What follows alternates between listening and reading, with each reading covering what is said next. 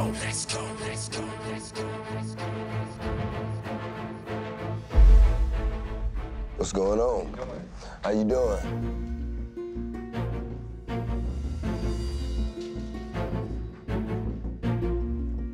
What you got for me?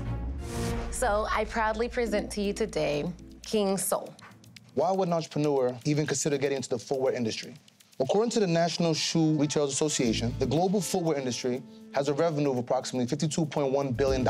Okay. Our mission is to provide a luxury footwear line to complement the style of today's kings. Our features have details with different textures, patterns, and designs, which allows us the opportunity to represent the various swags of millennial kings today.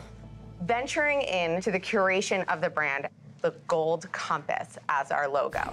The shoe will take our true consumers in any direction they're willing to go in. So I want to talk Jonathan the collection. The Royals will come in blue and burgundy. The laces will be the same color as the shoe. And this is presumed to be snakeskin, correct? Yes, correct.